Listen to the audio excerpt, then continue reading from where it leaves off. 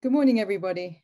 Delighted to see you here for the early start for the Alumni Festival. We're going to talk today about how digital learning can help employees thrive and also enable organizations retain talent. I'm Anna Wood, I'm Managing Director of Cambridge Online Education, and I'm just going to ask my panelists to introduce themselves in turn. Dominika. Hello everyone.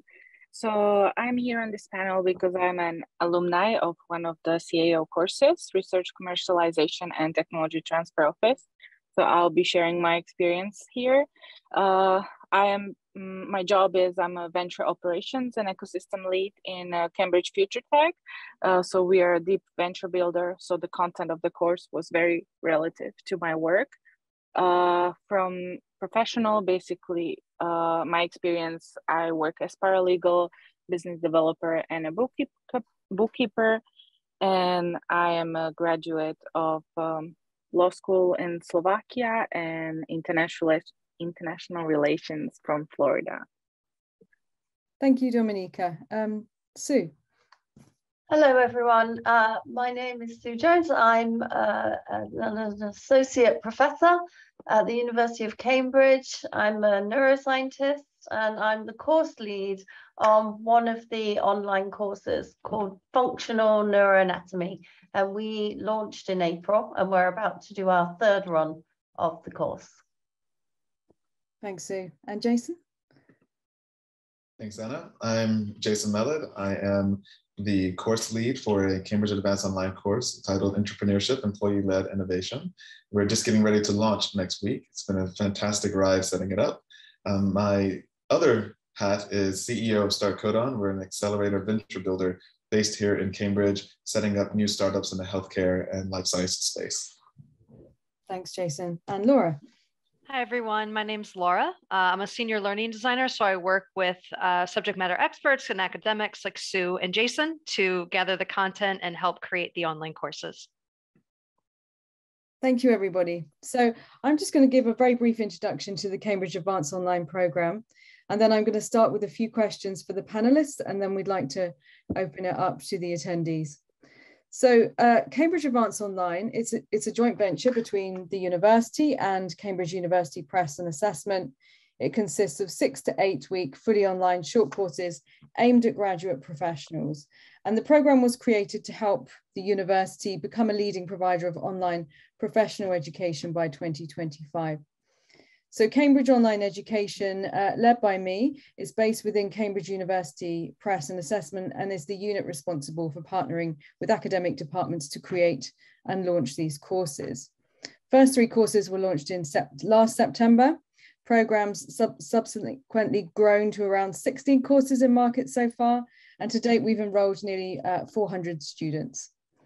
And as part, courses are built out in suites. So the aim is to launch around 50 courses by the end of 2025, and really drawing upon the academic strength and breadth across the university. So without going into every single course we offer things as wide academically as Jason's course in Accelerating Organizational Innovation, to Sue's course in Functional Neuroanatomy. And then we also run a number of engineering and design courses, product technology road mapping, delivering sustainable infrastructure, and a number of business essentials courses as well. So leveraging big data for business intelligence, design thinking, intercultural communication, etc.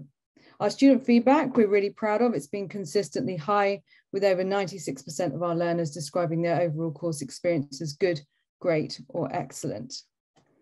I'm now going to ask the panel a few questions about their experience. Laura, Dominika, I think I'll ask you this first. What do you think are the benefits that online education provides? Laura. Dominika, I'll jump in first, and then we'll hear from you if that's okay.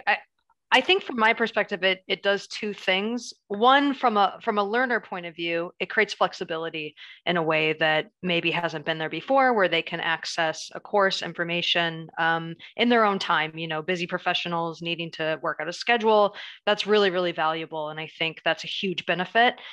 On that same line, and kind of a wider way to look at it, is I think it's connecting, you know, like people like Sue and Jason, these leading experts in the field, to professionals in a way that just would not have happened before. It's a way for them to actually share the message and the knowledge that they have. And I think that's a huge benefit as well. So you have the flexibility from the learner side, but you also have the experts and the knowledge base there, and they're able to connect with that too.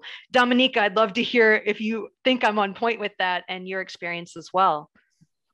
Yeah, absolutely. That was my first point, flexibility. So I work in a startup company, so I don't have much time.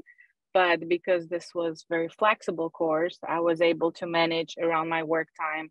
And if I plan correctly, yeah, basically take the course from anywhere. Meanwhile, I actually took a holiday as well. So I was doing it on the holiday too, which just because it's online enabled me.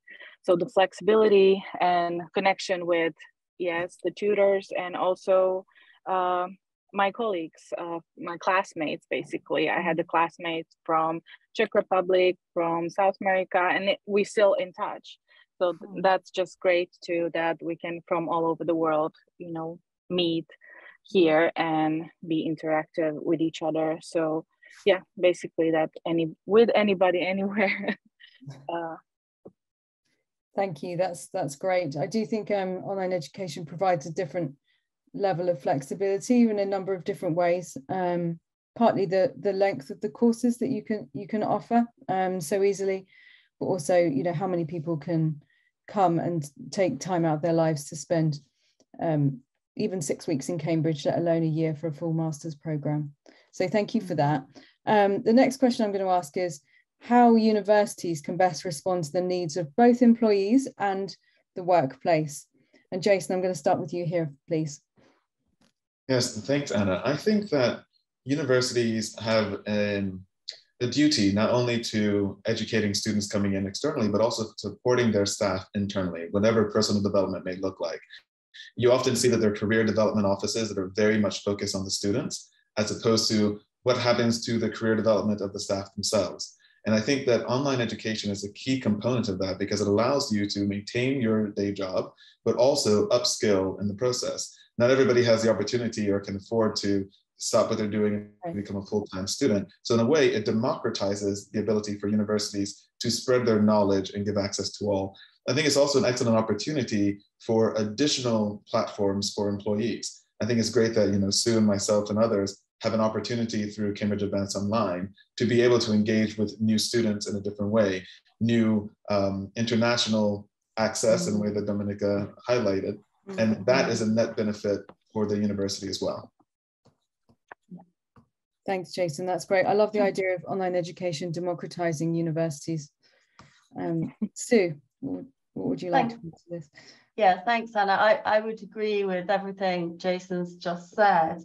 I would also say for functional neuroanatomy, the course I'm running, there's often a very strong personal drive to improve, for professionals to improve their skill set and their knowledge and their understanding, rather than it necessarily coming from their employer. So there's very strong elements of continuing professional development in medicine and in research.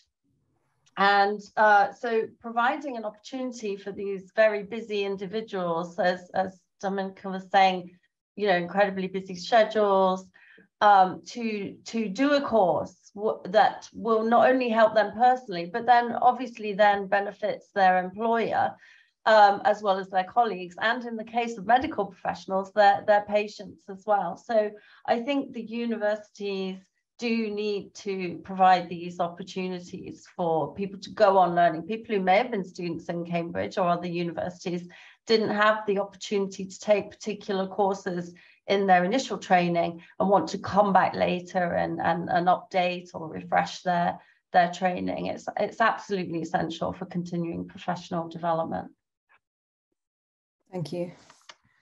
And I think that's partly why our health sciences courses have been so popular to date, because, you know, the university, their original university curriculum can't cover everything in great depth. So being able to come back and take a deep dive into a particular area is really great.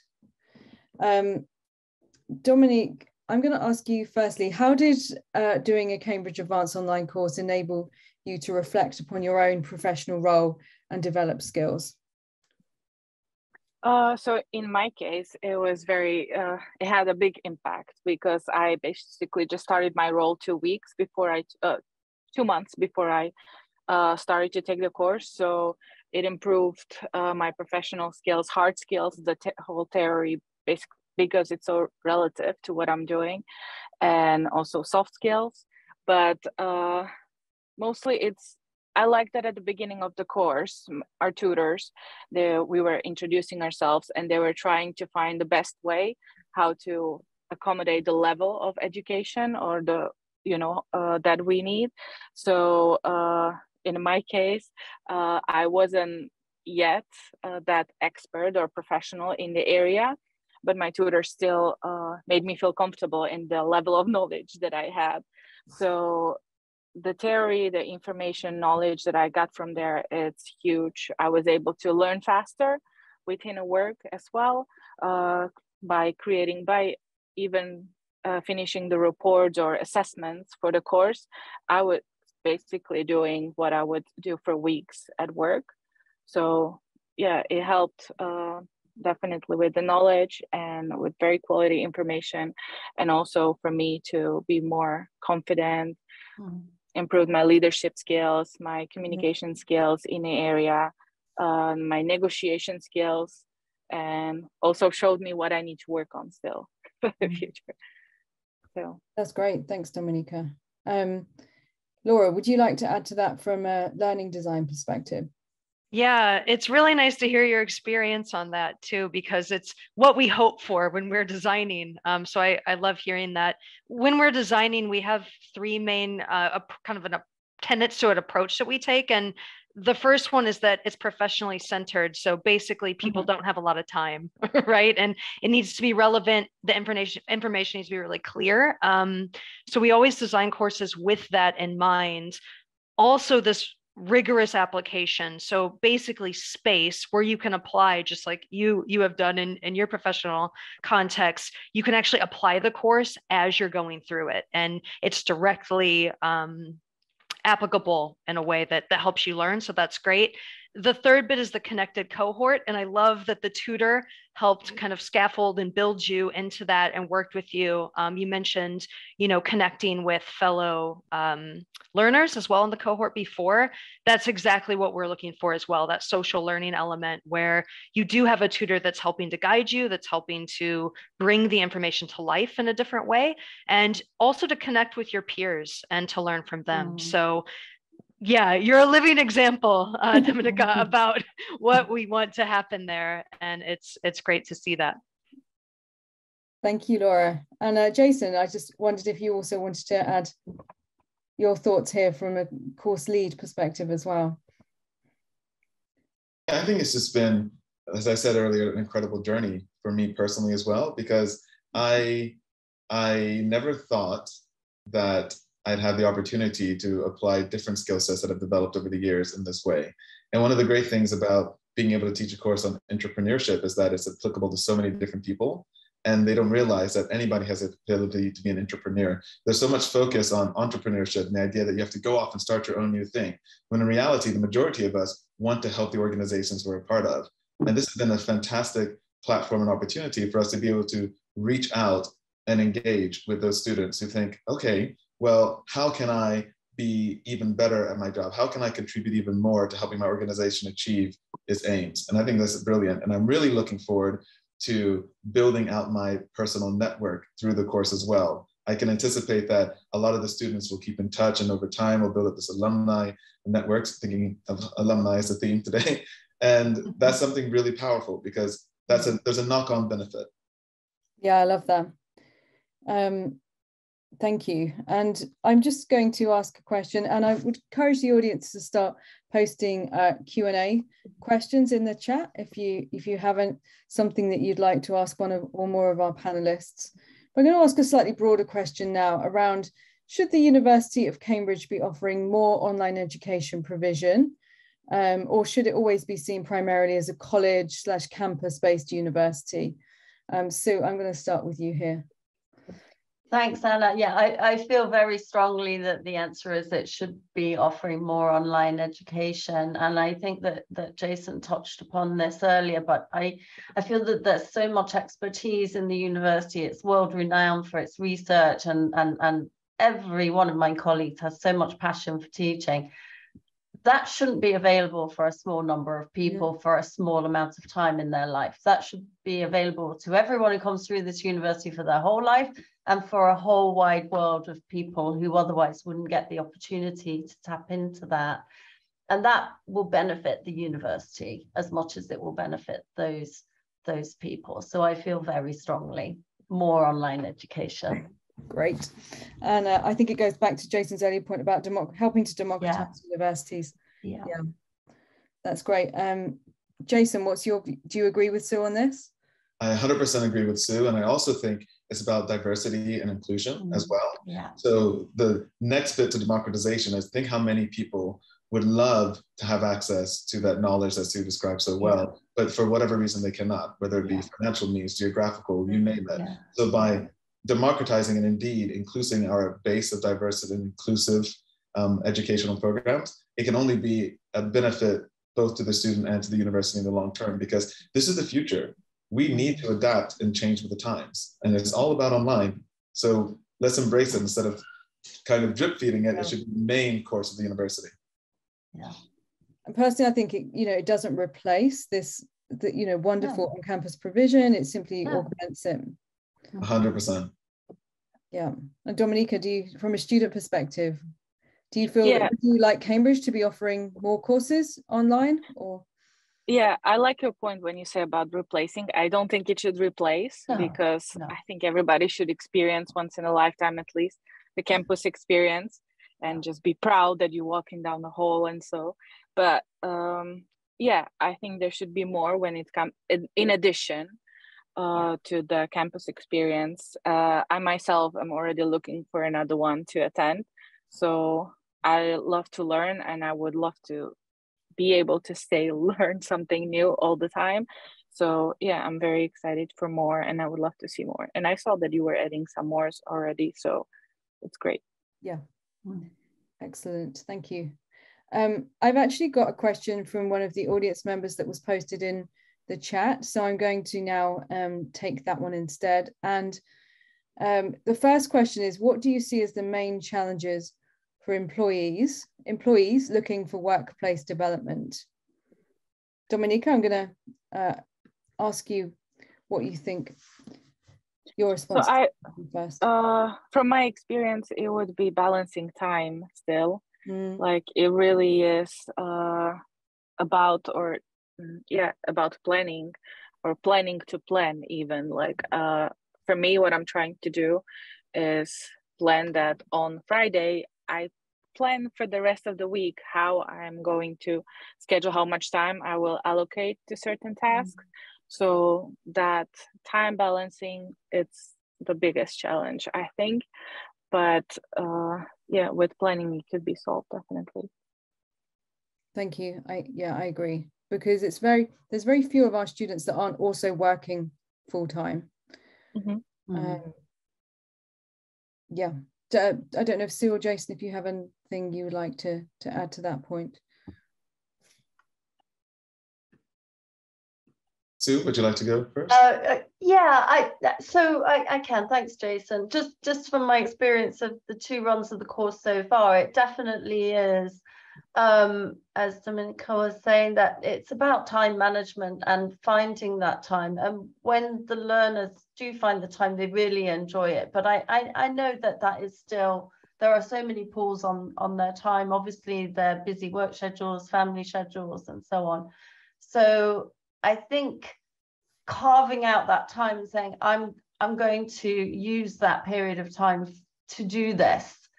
It is a big commitment to make, isn't it? But once you make it, I think it's so rewarding. So maybe about finding a good time in the year, since the courses run 4 times a year, maybe certain times of the year are slightly less busy. So rather than rushing into it, picking the best time for you. I would just add that there's a piece about alignment. Something we've been looking at in our course is how do you align your personal development with the aims of your employer and of your organization. So I think often it's challenging for students to be able to go to somebody and say, to carve out that time, okay, I'm not doing it in the evening, maybe they have childcare, maybe they have personal reasons, they want to do some work during the day, and then convincing their employer, well, this is actually going to benefit you as well. So it's one of the things I'm conscious of is how can we as instructors help them make that argument of like, here's the benefit to you as an individual, but here's a benefit to the organization. So please allow them to, or help them carve out that time. Yeah, that's a really good point, I think. Sue, I'd like to come back to you again and ask because you've done so much face-to-face teaching as well. So from a course, the perspective of developing this course in functional neuroanatomy online, how have you had to adapt to the online learning environment, and what benefits has it brought to you? Presumably you were used to teaching online during the pandemic, but this is a sort of slightly different learning design approach. Yes, so I did have to adapt an existing course that used to run in person pre-pandemic to an online course during the pandemic for my existing cohort of students.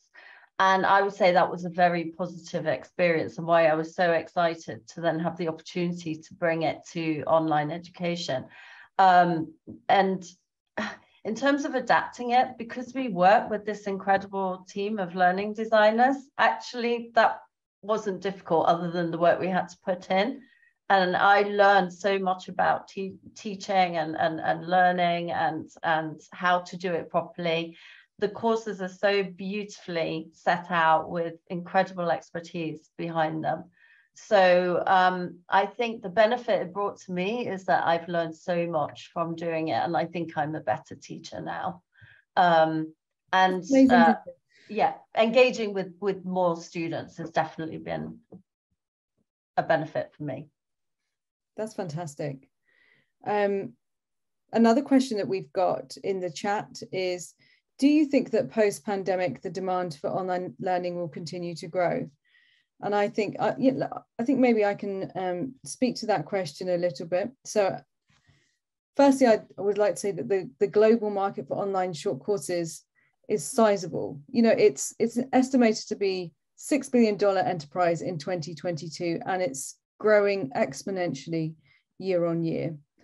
I think that the University of Cambridge should really be able to take advantage of this, but also speak to the needs of its audience. We've got the brand power and academic strength to be a really significant player in this market. I feel that everyone has got used to, doing things online, and we've all been doing things online via e-commerce for years and years, but now we're getting much more used to doing education online as well. So I think it's only going to grow. And speaking from our own course experience, we're just about to go into our September cohort.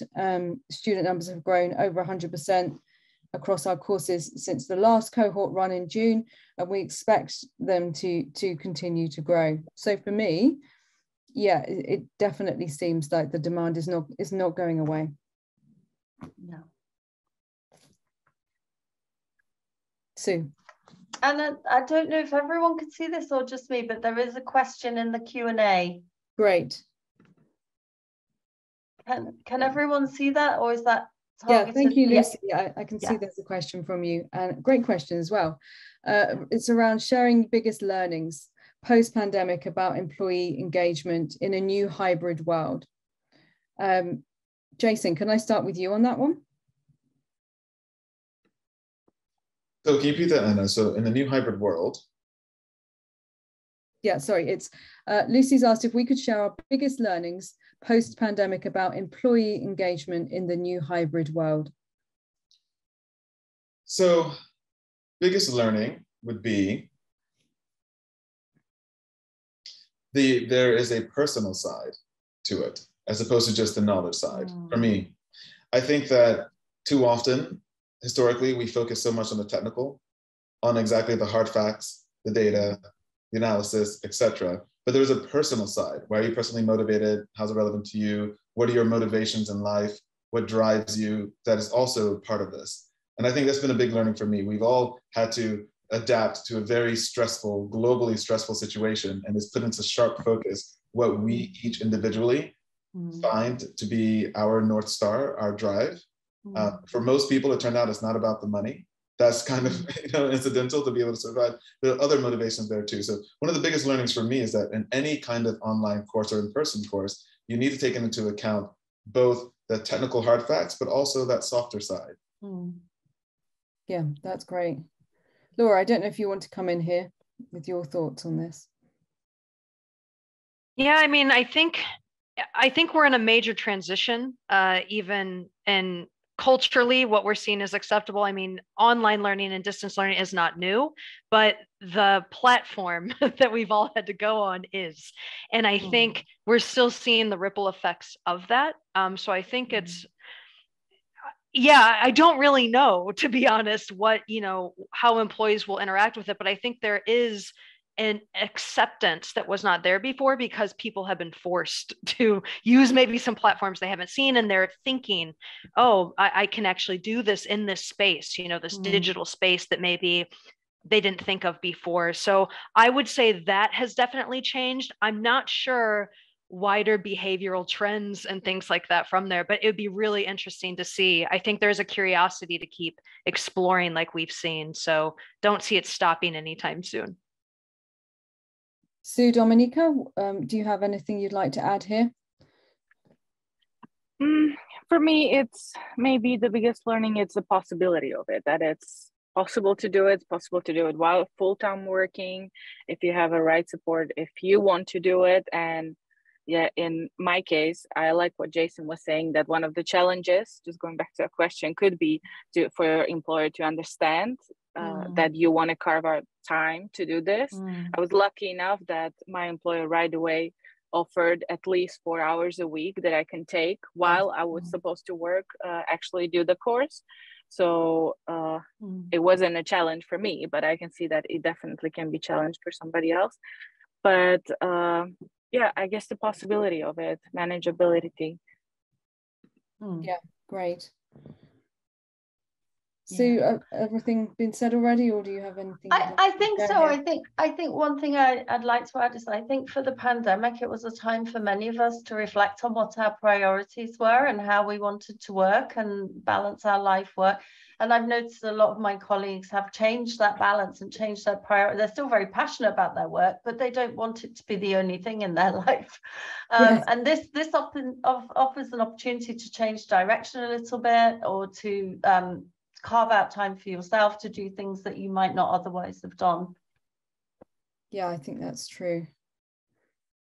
I'm going to ask a slightly different question, which is around, based on your own experience, what tips could you offer our audience in terms of making the most of their online learning experience if they're interested in potentially taking an online course? Sue, you're on video, so I'm going to start with you again. Well, I think we've all said quite emphatically that time management is essential. And certainly my experience has been that for the professionals who do a little bit at the start of the week and over the week, get more out of the course, and the ones who leave it till the last minute, and then we can't help them if they get stuck right before the end of module tests and so on. But maybe my tip would be to really participate in the online discussions with the other professionals who are on the course. Some people like to kind of work alone, and I totally respect that. But I do think that a huge part of this, and we've heard from Dominica on this, that engaging with other people on the course and learning from them is so valuable and powerful. Yeah. Thank you, Laura. That probably leads in to this advice from a course design perspective, and I know that it's very mindful about how you do create that cohort experience. Do you have any other tips in making the most of the online learning experience?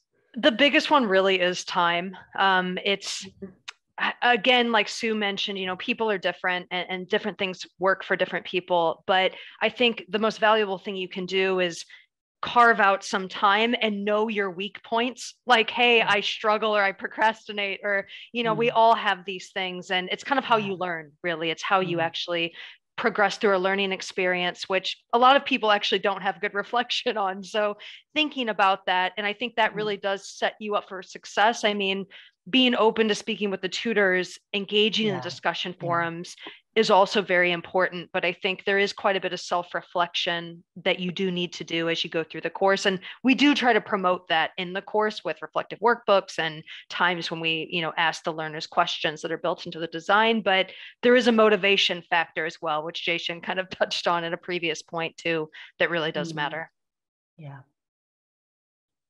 Dominika? So for me, the main one is for everybody is the time, the planning. On the weeks that I didn't do so good that I would like to, it was because I didn't plan for those weeks. So really plan, and then going back maybe why I couldn't finish everything as I wanted to. So kind of debriefing at the same time of my past, that way I learned. Then I guess understanding also that even if I couldn't do everything 100%, it's not just me, like my other colleagues, by talking, oh yeah, I didn't finish this assignment in time, or I, just by accepting that, you don't need to be perfect. That's for me personal, because I like to finish everything. I like to read everything. I like to have notes. And if I don't do it, I feel like I'm failing. So, but the tutors were great for this as well. It's good, even something, it's just the support. And I guess the last one would be enjoy it.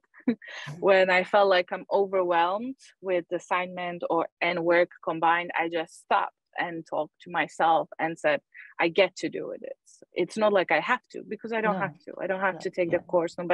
I get to learn. I get to, just better myself. So I guess, really enjoy it. It is a great experience.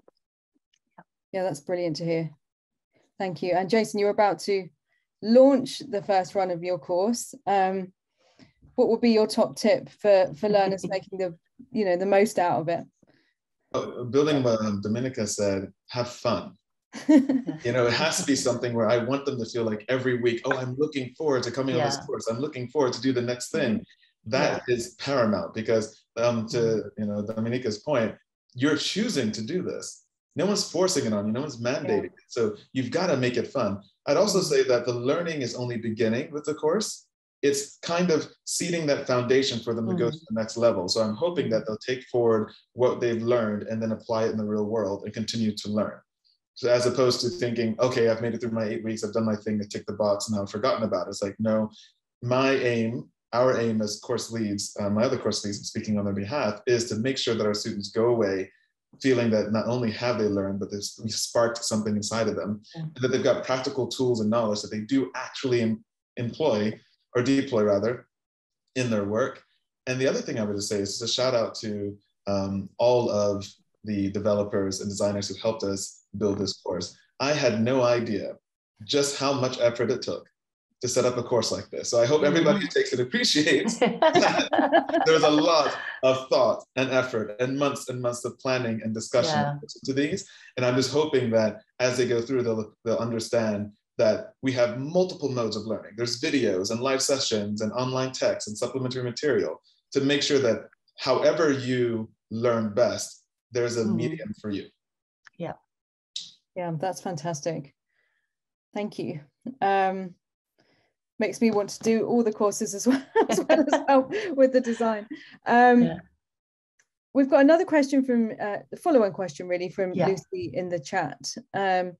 Wondering if we have any advice on how to find out what your employees' preferences are, what they decided when, and if they took time out. And we do actually have an end of course survey, Lucy, where we do ask some of these related questions. I think some of the feedback that we've got so far is that most people don't take time out to do these courses. They are fitting it into their everyday schedule. And I think for some people, they maybe didn't appreciate that it does take the amount of time that we say it takes. I think people were hoping that maybe they could skim it almost a little bit sometimes and be able to do the course in fewer hours a week than it says. So most of our courses take between 6 to 10 hours of learning a week. And that's so, you know, primarily we can get into a depth of learning that you simply can't get from watching, you know, from a just sort of 2 to 3 hour session. I think that some other feedback that they've given is that they really appreciate the live sessions, the weekly live sessions. So the fact that these live sessions, you know, at least some of them are actually run by the people that designed and developed the course, like Sue and Jason, and not purely run by the tutors. The tutors also do an amazing job, and they are, you know, academics themselves generally. But the fact that the same people who designed the course then come and help deliver the course is I think it's a real USP for our courses, because many online courses do not operate in that way. And yeah, the live sessions get amazing feedback, but that mix of, you know, self-paced work and then complemented by an hourly live session has proven to be really popular. And then lastly, I think Laura was talking about earlier about this connected cohort experience. We do really put a lot of effort into the sort of course design phase of making this a course where, you know, we could try to some extent to replace the face-to-face networking that you know it's so easy to get from a face-to-face course, and it's much harder to get from an online course. So, you know, we're very mindful about our design in that way to make sure that the cohorts do get to know each other and can stay in touch. As Jason was saying, you know, you create an alumni network and you stay in touch with your cohort after you've finished.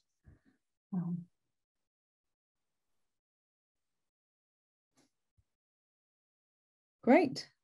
Yeah, I can add to it that yeah, great. I definitely was just waiting that I did take online courses before, but I felt very isolated. But with this one, this style of learning, I actually felt very much involved. So as you said, the online session in my case were favorite as well. We kept WhatsApp groups, so we're always in touch. So the discussions were great, and yeah, I definitely felt involved. So there was a human aspect in it as well. So it was a hybrid. It wasn't, I didn't feel isolated. I had very regular responses from my peers, from my tutors. So that was great. Yeah, that's excellent. Does anyone else have anything they want to feedback on this one? Okay. I'm not sure we have any more questions now, so we can finish a little early, and I'd like to thank all my panelists for joining us today and giving really insightful answers, and to the audience as well for joining us. We hope that you'll take a look at what we're offering, advanceonline.com, and see if there's a course that suits you. But if not, then we were just grateful that you came to hear and listen to what we had to say in this space. So thank you to everyone that joined us today.